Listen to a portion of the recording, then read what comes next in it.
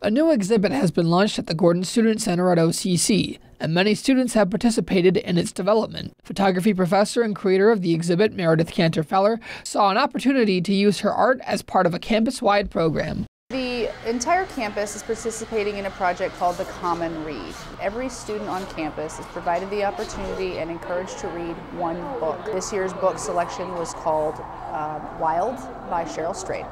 Meredith said she chose journey as a theme for the exhibit because the book Wild by Cheryl Strayed dealt with the author's own journey.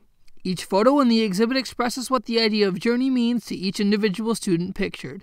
Indeed, the book Wild by Cheryl Strayed allowed students to explore her journey so they could become inspired to share their own.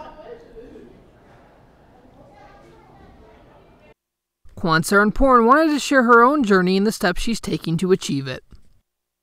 I write down that I want to provide justice and I want to become a paramedic. As I graduate, I probably going to transfer to Casanova and then go to paramedic school during the summer term.